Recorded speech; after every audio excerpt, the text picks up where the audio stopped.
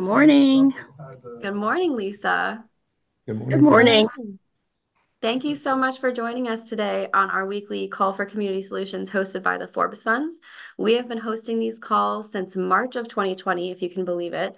And initially, the calls were a response to COVID effort to bring resources and updates to nonprofit organizations, but also give them a platform to share with each other as we were in the middle of a pandemic. Last year, we kind of resurveyed to see if folks were still finding value in these weekly convenings after the number of cases was really decreasing significantly.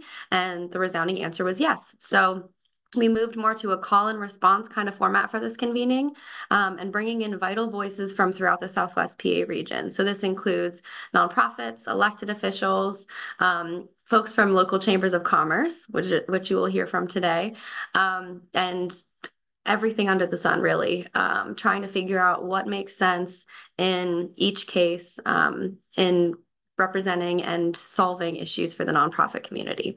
So since March of 2020, we've had 5,063 calls with over 43,000 participants, much due to the time and attention of individuals like you. So thank you so much for joining us this morning.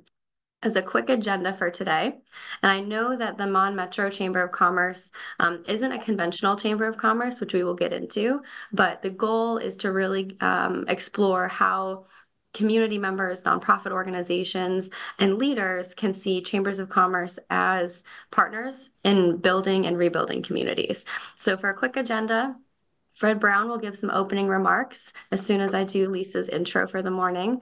Lisa Franklin Robinson, our guest of honor, who is the executive director of the Mon Metro Chamber of Commerce, will have a discussion with me about her role in that position and all of the other community leadership roles that she plays. And then we'll give some brief policy updates and program updates, including upcoming events and opportunities to stay involved with GPNP and the Forbes Funds. And Lisa, I know we did kind of a quick round robin before the call about the UN SDGs that your organization, MMCC, aligns with. But if you wouldn't mind just running through very quickly some of the numbers of the 17 Okay. that you align with. So one, no poverty. Zero hunger in the sense that we feel if you have no poverty and we work to get that right, folks will eat. Good health and well-being. It's so important to be able to sustain your business and to support your region. If you have good health and well-being, we're with quality education. We partner with the Woodland Hills School District. Gender equality, clean water and sanitation, absolutely. Affordable and clean energy are working closely, and we'll talk about that with a group that's bringing that to our region. Decent work and economic growth, absolutely. Industry, information, and infrastructure in a certain way, absolutely. Um, if we get some of these things really right, we will help to reduce inequalities. So, sustainable cities and communities, absolutely. Um, let's see, responsible consumption and production to a point in that we do stand with communities to call certain manufacturers on things. So, I would say yes. Climate action, absolutely. We're working on plans with communities right now. Life below water, not really, but we are conscientious of our rivers. So in some ways, life on land, absolutely. Peace and justice, absolutely. And partnerships for the goal. So I could see where we intersect with all 17, um, and where we concentrate efforts are not necessarily in the ones you may obviously think we would. So I hope that answers your question. Oh yeah, I and when you shared that you're a team of one currently, I think my jaw actually might have hit the floor, given all the work that you're doing. But in a similar vein with the social determinants of health, as you can guess, 17 out of 17 goals, pretty strong alignment. 5 out of 5 social determinants of health as well, I'm guessing. But if you want to, call some specific ones out, go ahead. No, you're absolutely right. Education is really, really important to us and at every level, for the youth, for the re-entering citizen, for the older folks, and for those that are all the way in between who are running back and forth wondering who they are and what they should be doing. We are addressing those needs. healthcare and quality, all of that, neighborhood and built environment, social and community context, and economic stability. For us, all of those go hand in hand. And we literally work in one way or another with we partner with folks who are doing those things. So that's how, even as a team of one, anything can happen because of our partnerships. You, Lisa, that and your extensive experience and resume here, which I'm going to get into very briefly before turning it over, Fred. So Lisa Franklin Robinson is a native of suburban Pittsburgh, living most of her life in North Braddock, Pennsylvania. Lisa has a Bachelor of Science in Human Resources Management from Geneva College and a Master of Divinity with a Certificate of Urban Ministry from PTS, Pittsburgh Theological Seminary. Lisa continues her studies at the seminary as a Doctor of Ministry candidate in 2017. Lisa concluded her work at Pittsburgh Seminary as a member of the Board of Directors and the Alumni Council, but continues to serve on the Metro Urban Institute Advisory Board. She now serves as a board member of the Community Equity and Diversity Council of the Community College of Allegheny County and Local Government Academy, the Main Street Pittsburgh, and the Braddock Battlefield History Center. Lisa was recently appointed as a commissioner for the newly formed Eastern Regional Mon Valley Police Commission. Moving on to the next slide. Lisa is a fourth-generation resident of North Braddock, Pennsylvania, where she serves as the president of the Borough Council. She worked with a core team to develop a regional comprehensive plan for Braddock, East Pittsburgh, and North Braddock, and is developing ways of executing that plan as the executive director for the Mon Metro Chamber of Commerce. 2/3 through the bio, we got to your title that we'll be covering today, and the Mon Metro Business Equity Initiative. Through this work, Lisa addresses systemic problems of racism and the inequitable distribution of wealth while improving the economic growth and health of the region. Lisa has been the wife of Lawrence Robinson Jr. for 23 years. Her community work for flourishing and freedom began at home with her 7 children, 5 biological and 2 bonus. Maurice, wife Ebony, Brandon, Abriana, Taylor, Adam, wife Anisha, Dorian, wife Danae, and Lawrence III, as well as her 6 grandchildren, Brandon Jr., Marley, Michael III, and my screen is blocking the bottom. Hold on a second. That would be Moses, Tristan, and Logan. Thank you, Lisa. Yep. Those are really important partnerships right there. My most Absolutely. important. I so appreciate that you added those to your bio, and that when you were going through the sustainable development goals, that for the ones that you see as kind of linchpins for others, you were like, well, we're not hitting this yet, but if we do this, and this correctly, we will do it. And so I just appreciate your transparency, your centering of relationships in your work. And I know that we are relatively new acquaintances through the faith-based work, but someone who has known you longer, Fred Brown, I'd like to invite him very briefly to preface the discussion for this morning and talk about Lisa's work. Good morning, everyone. It's great to be on the call. I'm very excited about sharing Lisa with everyone and the work she's pioneered. As you can hear by her overview, she's a juggernaut. She's a force of nature. I don't consider her a one-person team. I consider her a galvanizing force that is able to bring convening interests to the table and have them act with due diligence to solve social phenomenon, and not in a transactional way, but in a transformational way.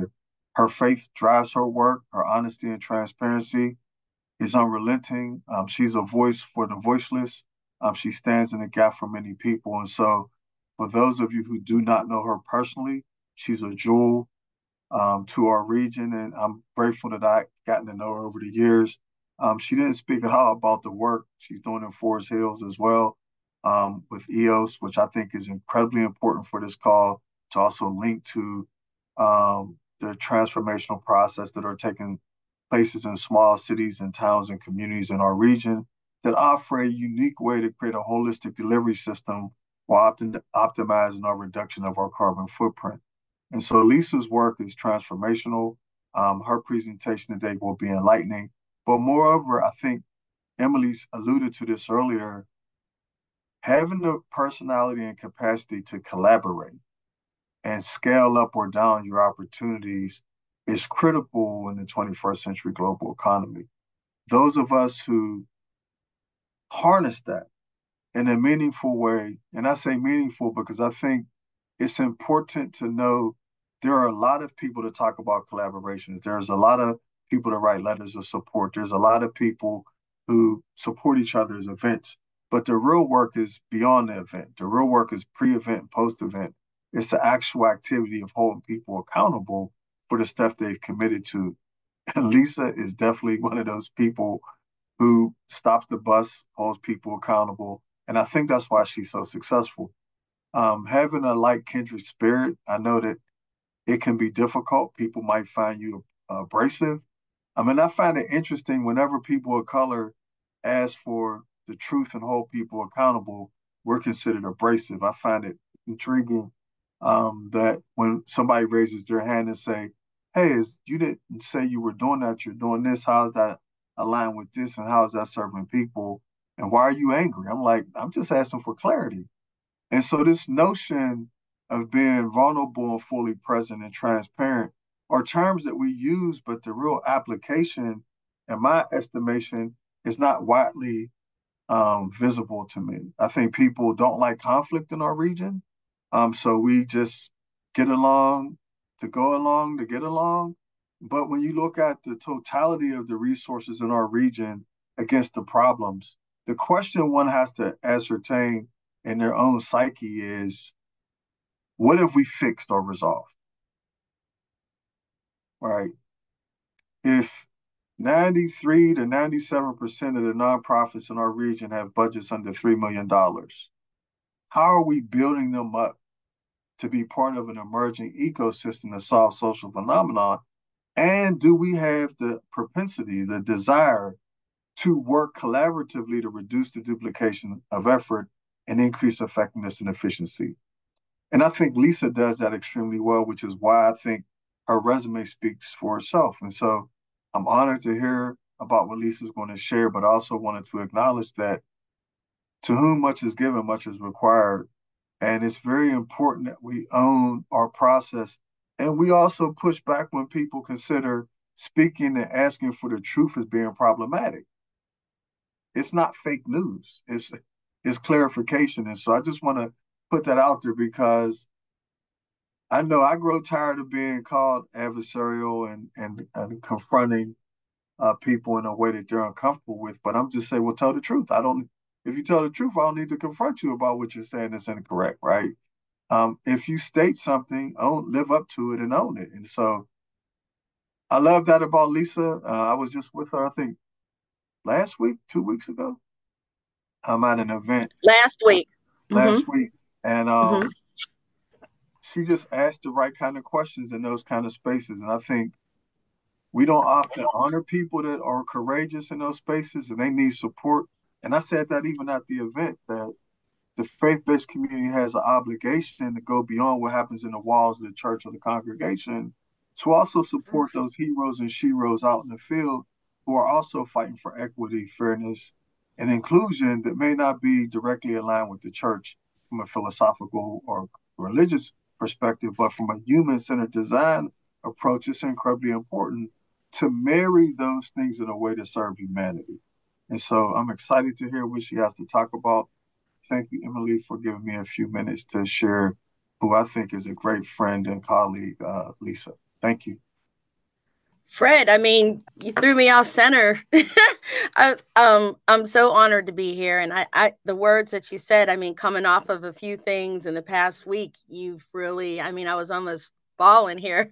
I appreciate you. It's very difficult sometimes being that person who understands the desperate nature of the folks that we're dealing with. You know, the people that we are dealing with in our communities who are suffering from a lot of inadequacies, and knowing that there are remedies. I'm not saying that they're easy, but they're not as difficult as what folks make it, and to know that we can bring them relief within a matter of days, weeks, months. And it's just by the fact that somebody is just saying no because I don't like the way you said that to me, or no because an I hasn't been dotted or a T hasn't been crossed. It makes it hard for you to be silent, and it makes it hard for you not to be very direct.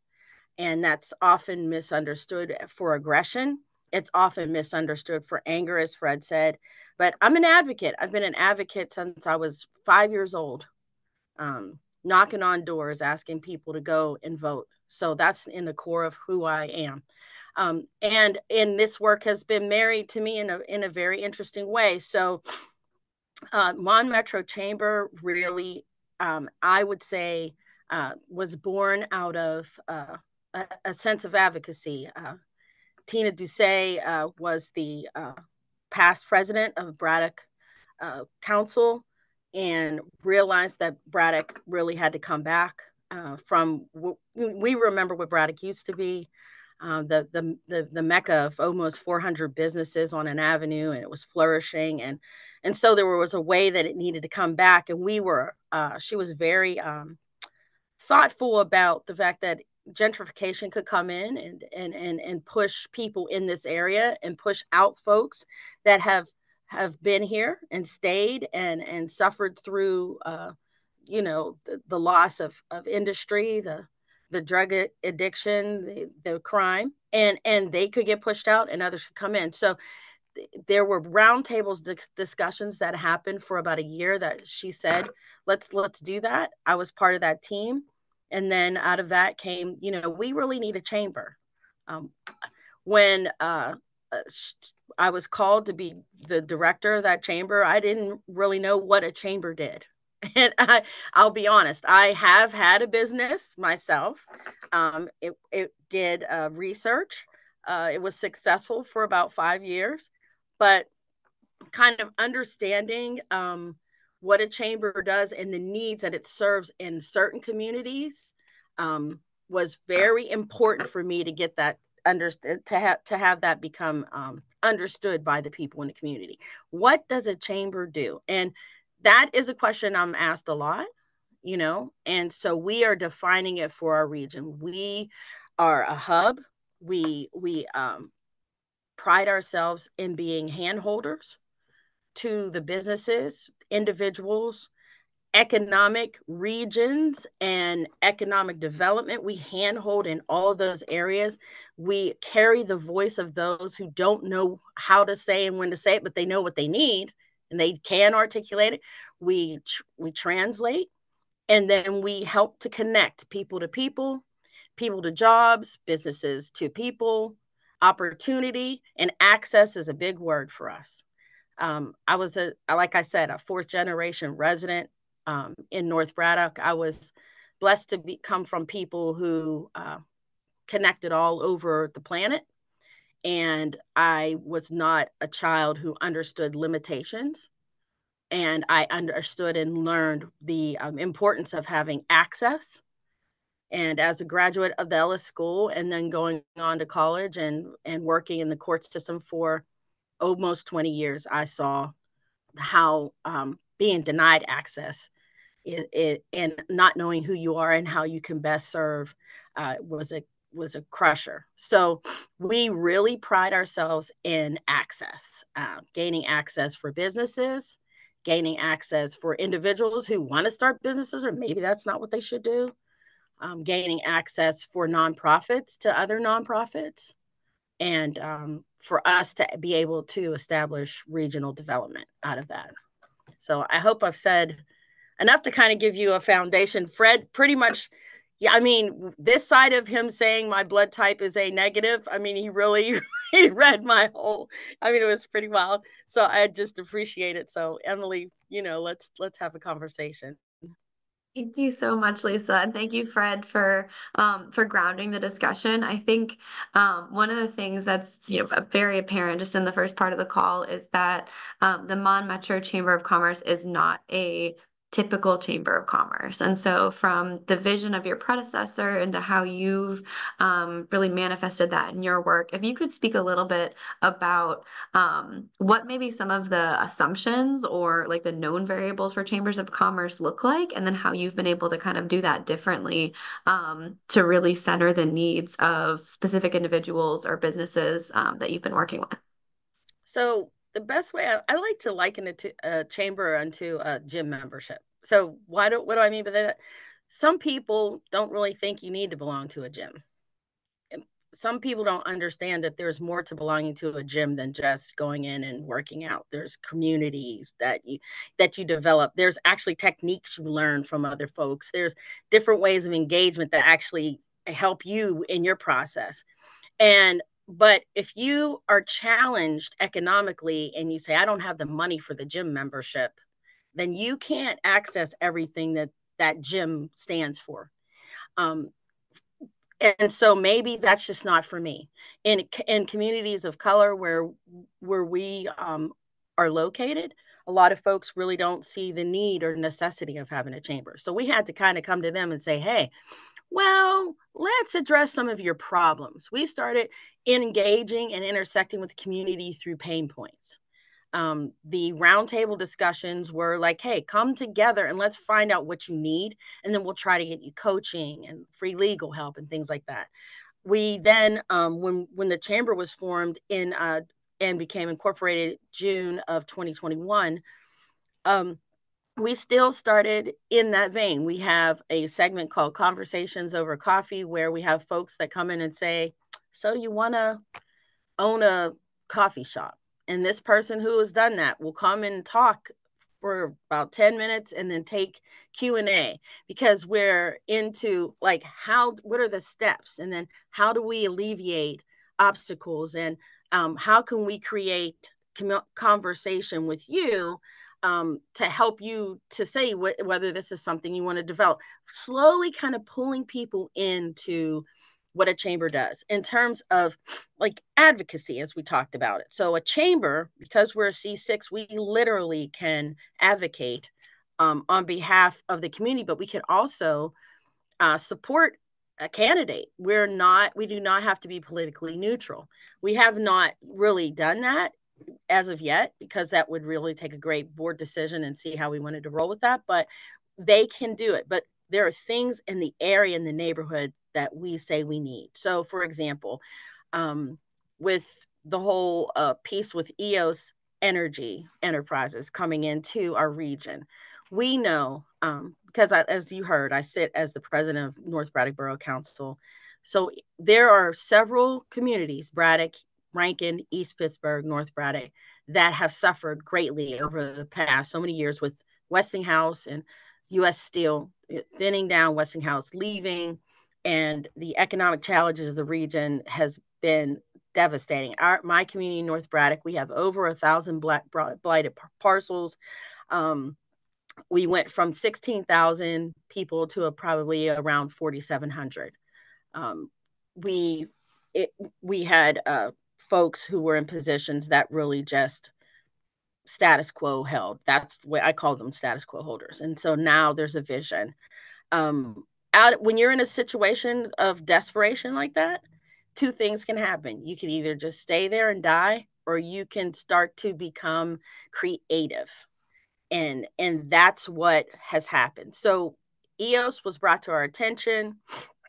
Tina, actually, because she is the founder of the chamber, we connected with them, and we see them as a game changer on several fronts. One, they're going to bring jobs. Now, that was kind of up in the air. So here's the advocacy. Because of the connectivity to the folks who work in the region, who are the leaders in the region, we pulled together a group of leaders from East Pittsburgh, Braddock, Forest Hills, North Braddock, and we were in the room with the Department of Energy and said, look, do whatever you can to keep these people here. We need them, not just because it's kind of groovy. We really need the jobs. And not only that, what comes with the jobs, the other manufacturing companies that could come to support them, the housing, all the development that could come, and even the needs of the people that are actually working there to support them with change of life, quality of life, skills and things. We really need you to be here. And it was the voice of the community partners that was able to anchor, and the Department of Energy said, hey, we love this narrative here. We love what's going on. And so now EOS is present. Then Main Street and Associates, which is a consulting group, they went around and part of that community, part of EOS getting support from the government to remain, they have to craft a community benefits plan. And with that community benefits plan, you need someone to execute it. So the team went around, did listening sessions in 6 communities. And then the 4 that I mentioned, in addition to Forest Hills, there's also Turtle Creek.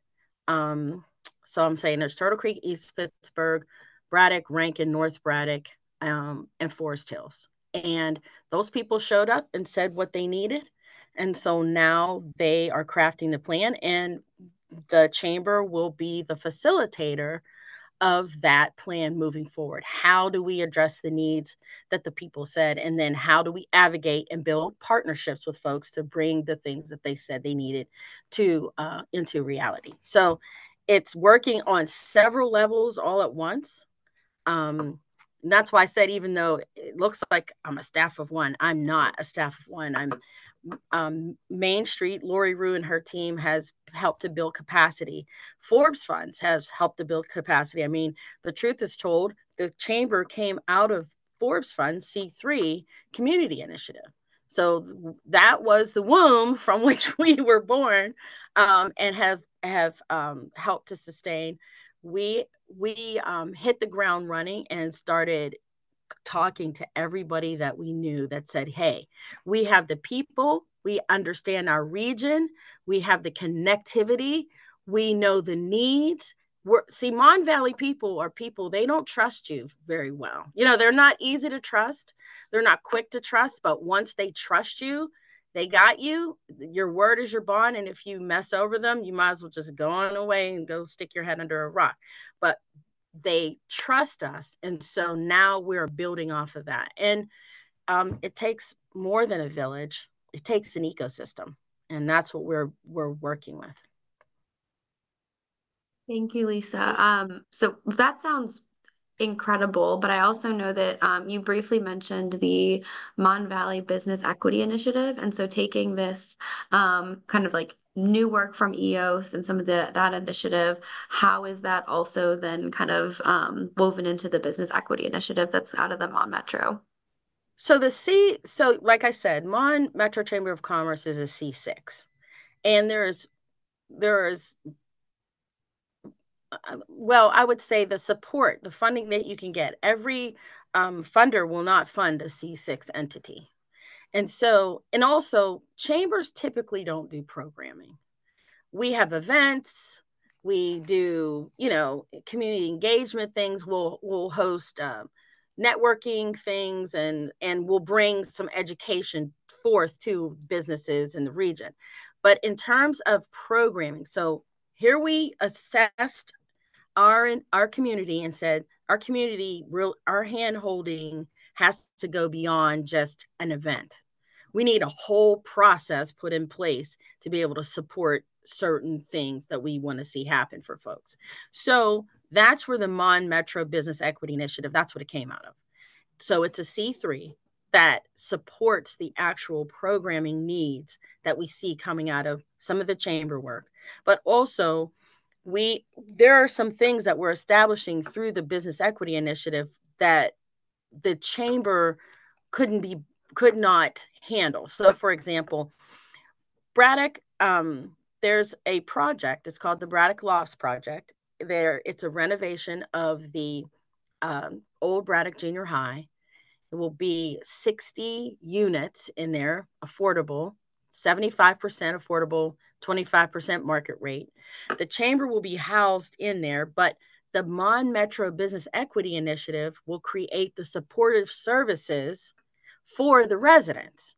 So the Braddock Lofts project is done by Derek Tillman from Bridging the Gap. And it was another idea that came out of really this. There was a prayer walk that happened, and a young man said he had a need. If I got away from the folks where I'm, dealing drugs and having issues, maybe I might be able to turn my life around. So I talked to Tina about it, and she goes, oh, well, maybe we can make that happen. She contacted Derek, and here it comes. Now, the supportive services is a heavy lift. So we have engaged with partners to do that lift. Main Street, Mon Valley Initiative. And we're developing a whole ecosystem. There is a workforce development piece that's coming to support. We partnered with about 5 or 6 other groups to reimagine workforce in the Mon Valley. We actually then put in for a grant, the Recompete grant. We didn't get it, but we were the number one for a long time, the number one competitor in the region. But we decided that this workforce ecosystem that we developed was so great that we're going to continue to seek funding for it. And that actually goes across the Mon River. So those programs, there's a work connection piece to it. Those programs will be housed and developed and fleshed out through the Business Equity Initiative.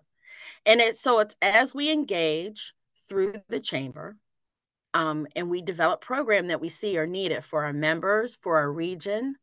Like, for example, we talked about clean water and air and EV. So the chamber will host events to educate the community about EV, but the Business Equity Initiative will create programming to help those people.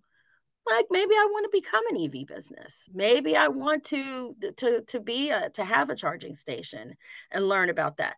We create the programming around that to support those types of efforts. Is insanely impressive. The coordination and just the process to be able to divide activities between like C6, C3, other partnerships takes an immense amount of understanding and trust of partners. And so when you're talking about building in trust and specifically for the Mon Valley folks who said are not, quick to trust folks, how are you, this links to PJ's question in the chat, how do you verify the efficacy of the community benefits plan of EOS, but also, each of the partnerships that you're aligning throughout this process? Because I think that's one of the most difficult parts of collective impact is maintaining that trust and also, finding the right fit for the right partner. So, I mean, I'm unashamedly, I will just say, right now, I'm gatekeeping for the Mon Valley. Our group, we do. Like, we absolutely find it necessary and we don't mind saying it. So we have an understanding of the wealth and the resources that already exist in the Valley. So for us, our first go-to in a partner is a Mon Valley partner already. So there are people who already do amazing work that are already in the Mon Valley that we go to first. And then as folks have come in, because there are people that come in from the city that come in that say, we want a seat at the table. And that's not a bad thing. But if we already have somebody doing that work and we know that they're tried and true and celebrated and effective, but they just really need to lock arms to stand, we'll go with them first. So I mean, maybe that sounds foul, but right now, I feel like we have to be vigilant in this effort because the Mon Valley is huge. We're the eastern regional area of the Mon Valley. And we know there's a lot of pain points that the city has, and there's a lot of pain points that Allegheny County is dealing with that we have the answer to. We can solve it. And we've thought through it. We are in meetings right now with other organizations building our own ecosystem to solve those things. But the one thing that we don't want somebody to come through and to really just, take advantage of the folks and the land and things that we know are vital in our area. We do not want to see that happen. So gatekeeping, people tend to look at that as a bad thing, but right now, I don't even care how people see it. It's necessary. So PJ responded as you were speaking, you have to be a gatekeeper. That's the role of a community stakeholder advocating for resilient communities to slow economic velocity so that it doesn't lose touch with the people on the ground that have yet to adjust to the rapidly changing economic environment. Well said. Business Equity Amen. Initiative, Braddock Loss Project for Supportive Services, Workforce Development Project transforms into workforce system, workforce development ecosystem. PJ, I feel like I should just invite you off of mute real quick if you want to Right? respond to what some of what Lisa said. No, she was cooking. Everything that you said, Queen, was amazing. And the amount of work that you've been able to get done has been great. And uh, you mentioned the capacity building and how that's worked for you as well. I think even being able to navigate that and to maximize the people that are trying to collaborate with you, like to maximize that value, I think is something you've been able to do successfully. I'm still learning how to do that myself, but I just think that's amazing. And you've got so much work done. I mean, it's amazing what you're doing. Well, I can't take credit for myself. There's a partner that has been with us from the door, right? From the beginning. Greater Valley Community Services. Jackie Smith is a co-founding member of the chamber. And Jackie has, I mean, when you say if you had somebody that's just ride or die, Greater Valley is ride or die for the chamber. Anything we need. Braddock's Battlefield History Center. It's another place. It is the French and Indian War was fought on the land where we live and work. And the Braddock's Battlefield History Center houses that history. They know that they have to be more than just a museum there. They let us meet there. They bring our neighborhood children in and do whatever there, and they are our ride or die partner because they understand that right now, the first 3 to 5 years, you all know, of any business is crucial. Um, and right now, as we're building capacity, as Main Street, Lori Rue and her crew have been ride or die. I mean, these groups have put out for us in ways that we can't even afford to give back, because we just don't have the capacity. So there's no one that we don't do this by ourselves. Um, there are folks that we're constantly working, thinking, people letting us at the table, and then as an elected official, as a leader who is saying, look, we can't do this by ourselves. That was the logic behind the Ben comp plan. Behind now we're doing North Braddock is doing supportive services for the other communities that is coming out of our regional policing effort. So in those things, like I said, even though I have to be clear when I'm sitting in one place or another, just to be able to say, okay, I know of a nonprofit or an organization that might be able to support this work. And we just call and pull them in. And then it doesn't hurt that the new county executive has came to our neighborhood when she was just Sarah. You know what I mean? Summer Lee, when she's from my neighborhood.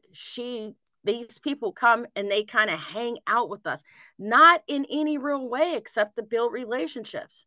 And I just think that's the key to not really, you go everywhere because no matter where you go, there may be someone there that may just be able to give you what you need to move you just a little bit forward or to connect you to someone that does know you. And it's amazing how that works. So it's just really worked for us really well. Yeah. The last thing I'll say is, and again, your flowers are definitely well deserved for sure. And the last thing I would say is, as you look to engage the community more, especially during this time of digital transformation and stuff, we're UMI doing some co-creation work in the space of data sovereignty with the Forbes funds. And I think that you've done the right thing in terms of gatekeeping the assets that you know that are on the table that need to be safeguarded for the community. But there needs to be a process put into place that allows for you to include the community in that process in a way that it can be measured and that it's manageable. And I think that when we do this cohort over the next few months here, I think it would be great if you were in attendance because it would give you the additional collaborative tentacles that you need to be able to do what you want to do with the community, I think. So I just wanted to Well, share that. And I love this presentation. I think you did a great job.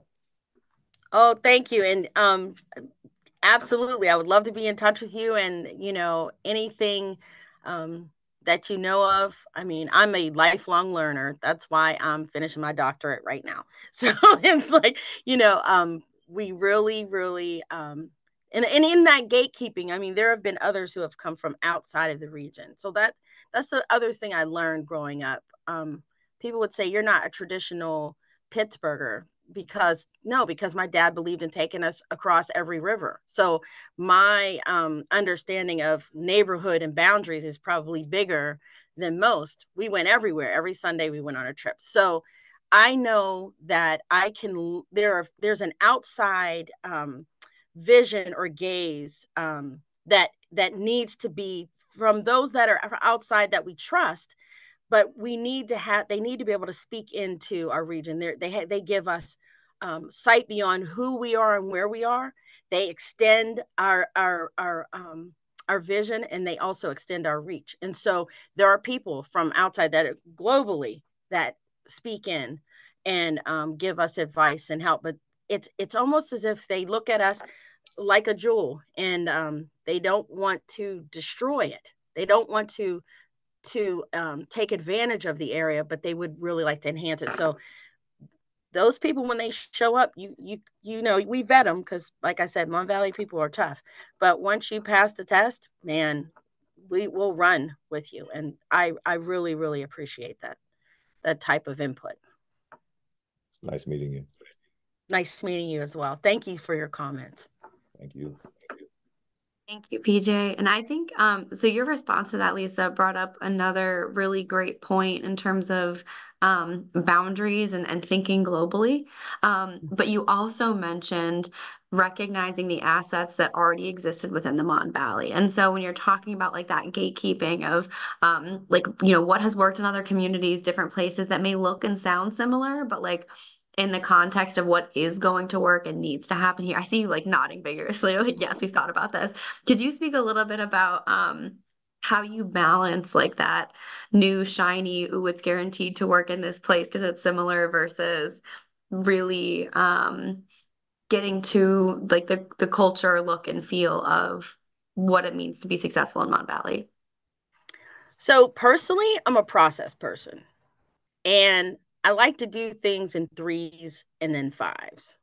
So I believe if you can do three things really, really well and show the data and keep track of what you're doing and show the progression of three things, and you add two more, then you can stand and you can show people, like, with my hand, five things, I can do five things well. So we looked at our community and we said, okay, what are the needs? And you can ask folks from the Pittsburgh Foundation, folks from the Hillman Foundation. When they came out to talk to me, I put them in my car, and the first place I take them is the Monongahela Cemetery.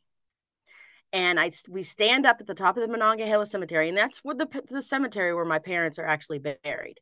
And you can see from that vantage point, you can see North Braddock Hills, and then you can see across the river, and you can see as far as downtown Pittsburgh. And that's the process that I use in terms of how we approach things. What's immediate in our reach, because you have to be able to change that in several ways. You have to be able to, I mean, when I got on council, the first thing I had to do was I realized I had to change a culture, a mindset. That takes a long time. And how you do that is like little things, showing them your process, being transparent, and then introducing small things over time. So we had to change culture immediate, right? In our immediate atmosphere. Then what's next to us? Next to us is Braddock, Rankin, East Pittsburgh, across the way. So building connectors. So building relationships to sustain while we're doing that little cultural change, changing identity piece in our region, and then bringing outside beings, and then looking across the river. Because if the people across the river are sustained and fortified, if there are things that we can join and lock arms with them, then we're stronger. And then downtown, right?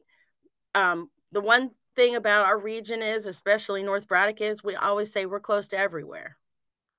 You can get to just about anywhere from there within a short period of time. So to be able to look at the things, at the immediate needs in the neighborhood, what is going to change the culture? Well, one of the first things in my neighborhood, in our area, is it looks terrible. It's depressing. There's mental health issues that even go with that. There's health. We have lead in the soil. So there's that need to be changed. That there's air, the US Steel plant is right there. There's air. So the things to sustain, here we go to your social determinants, right? Things that help people with their health. Like working in businesses don't matter if you're not well, if you're not whole, if you're not healthy, and if you don't have a good healthy project. So attacking or those needs immediately. There are some very basic things that really need propped up in our area. And so those are the first things that we're going after. Like I said, the first most foundational pieces in the area, the first thing. So there is a lot of shiny stuff that comes, right? We do have to use or understand the use of AI in our work. We do have to understand the technological advances that are needed, but we have to be able to introduce them to our region at a certain level. And then, like I said, what's immediate, what's next, and then what's across the way. And it's this, that's my approach pretty much with everything. And those things happen simultaneously, because you can't wait till you get the immediate needs met before you go on to the next. You have to just get a good handle of those things, and then find processes, create lexicons and language that helps to introduce the next thing. But it's very intentional, as well as, so everything doesn't work right now, but and there were some things that we tried to introduce too quickly, um, that didn't work. So we have to figure out the process that, because the world is changing around us very quickly.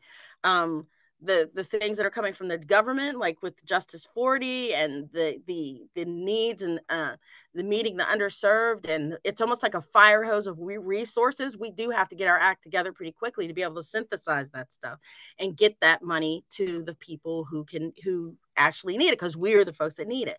But how we do that is very strategic. We're very pensive, and you just have to build that process, like almost that factory floor that's really solid, to synthesize that stuff while you're bringing new things. So yes, everything doesn't work, but like air, water, like we are basic, like food, air, water. I mean, really, North Braddock, all of these regions, we need the basic stuff to really, jobs, housing, like a house that's not falling apart, um, uh, roads that are good, places and ways to get to transportation. I mean, the basic stuff.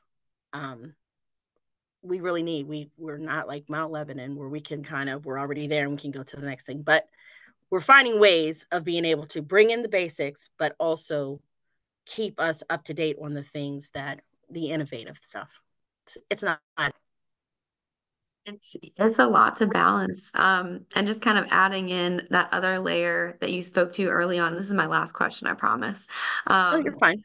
But what is the alignment of some of the advocacy pieces with that? So as as issues are coming up that are very near and dear to folks, you mentioned housing, education, kind of those basic needs pieces. How does the Chamber of Commerce advocate for individuals that it connects with?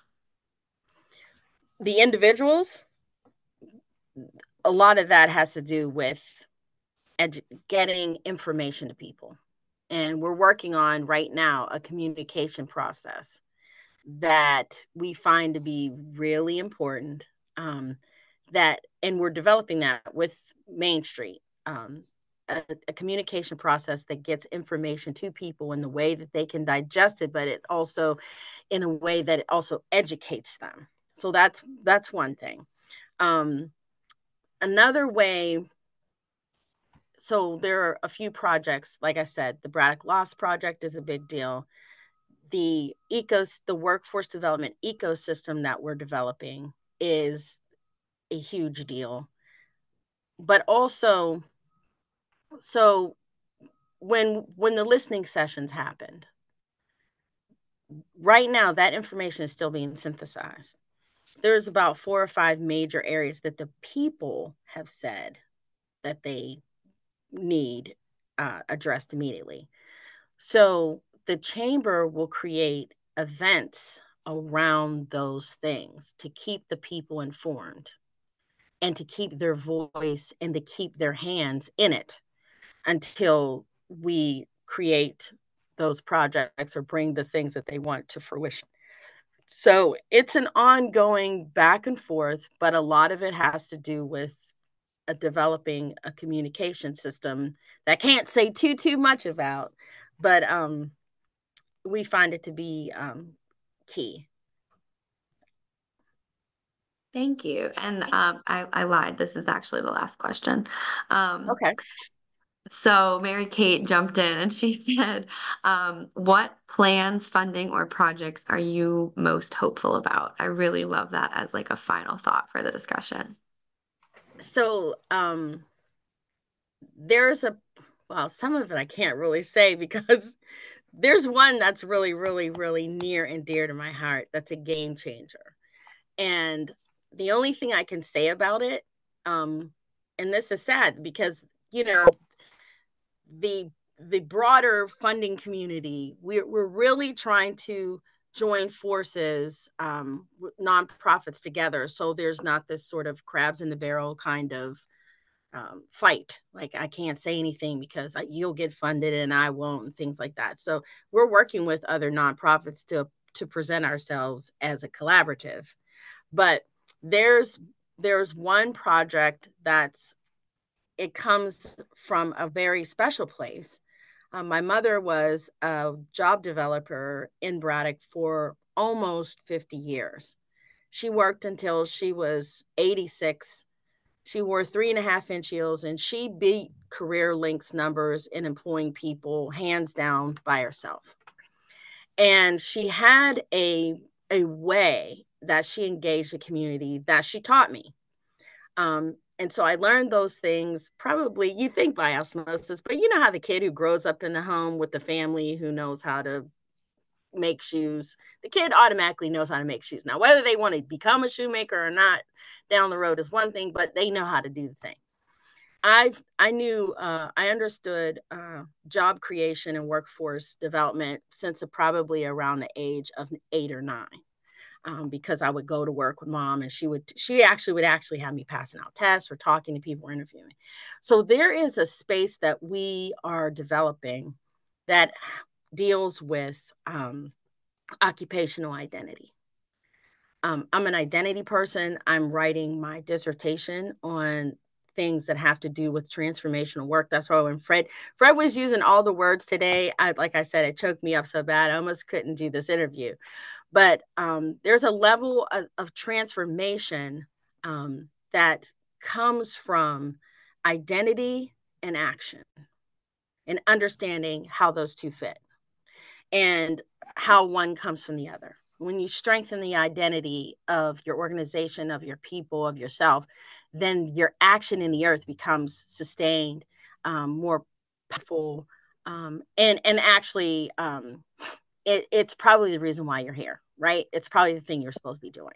So we are rolling out a space that will help people and organizations to be able to understand that relationship. I can't say too much more about it, but it's a game changer, not just in our region, but it will change the game in terms of how things are done. Probably moving forward, really in southwestern Pennsylvania. That's how strongly we feel about. That's one of the most the projects that we're the most passionate about, and it connects to this. I saw in the chat where someone talked about the workforce ecosystem.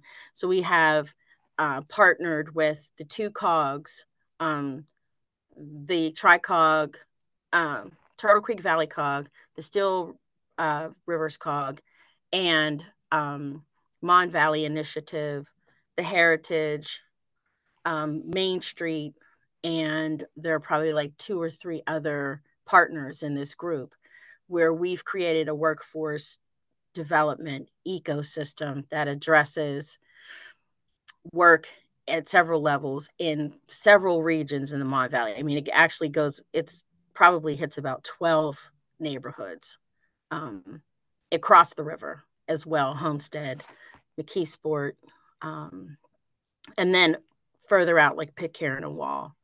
And so that was our reimagining workforce. We're still working on that, and it's if that hits, which we believe that it will also change the way in which things are done in our area, and we need it. We really need these things. And so when Fred talked about, being a somewhat combative or disruptive, and that's only the way people look at you when you say the things that they don't really want you to say when you say them, but they need to be said. Um, you know, this this is what's come up from the folks who said this is what we need. They don't just need funds, they need handheld to know how they can access more funding. They don't just need to know, okay, so I have a restaurant. They need to know how to fill the forms out, what taxes to file, what does my year look like in terms of funding, bank account, how do I keep inventory? I mean, people just don't want you to just throw things at them and say, okay, cattle call, stand in a line, go sit down, figure out what you want to do and do it. They really want to be shaped, and they want to be in relationship as they're learning about themselves, what they put their hands to, and how they create freedom and flourishing in the region. And that's transformational work. So that's what we try to do. That's the level of attention we give to people. That's the level of attention we give to our region. That's how we handle our neighborhoods and the folks in them. And that's how we deal with each other. So. Thank you so much, Lisa. And Bree, thank you for launching the poll so folks can give us their feedback. Lisa, I think you spoke so beautifully, and I'm so glad that this is recorded in the last couple of minutes about how all of this fits together.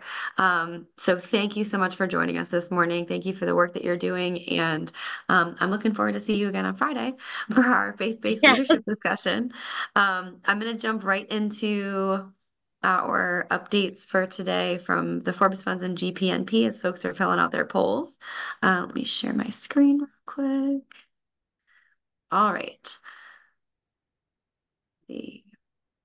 So, on the AI and data sovereignty topic, we have 3 cohorts we're going to be launching in the next couple of weeks here in partnership with Mad Labs.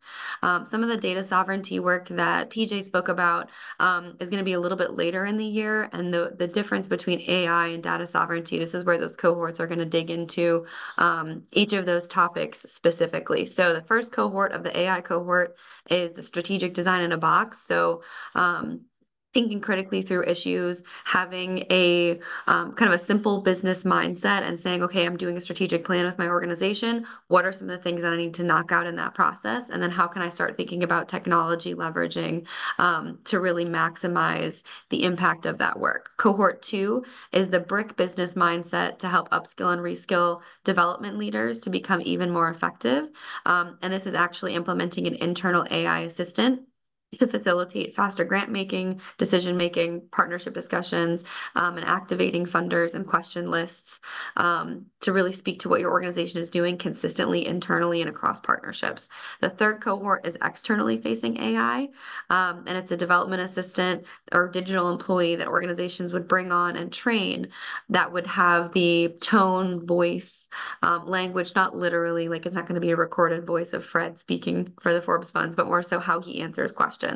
And so learning about, how that voice can be applied to different questions that come in, and taking that piece of the work away from human employees so that the human employees can focus more on the trust and relationship building. So all 3 of those cohorts more information available soon. I'll be sending out some reminders this week. This Friday, February 9th, 9:30 to 11 is our second faith-based nonprofit affinity group meeting. It's the Hebron Community Center. Jennifer Bulkley kindly agreed to host the next discussion, and Penn Hills. If you would like to be part of this, please RSVP to me, Emily at ForbesFunds.org. And we'll be convening these groups every 2 weeks. Reverend Rebecca Gilmer helped us kick off the first discussion following the summit presentation that she hosted with 10 faith-based leaders from throughout Southwest PA. It was a wonderful discussion. And this group, we're going to be setting our purpose and intention, but also our process for operating and how that's going to fit within the faith-based community, how GPNP and the Forbes Funds can support, and then some other immediate goals. To Lisa's point, what are the 3 things that we could do effectively right now together? And then how can we kind of own different pieces of that moving forward? So thank you so much. I'm going to skip over this one. Thank you so much for joining us this morning. We will not have a call for community solutions next week, as we have a meeting during this community solutions time. And then the following week is a holiday weekend. So I will see you 3 weeks from now for our next call for community solutions. But thank you so much for joining us on these Monday mornings. I hope they fuel you for the day and for the week. And I look forward to seeing you all in the very near future. Have a great week.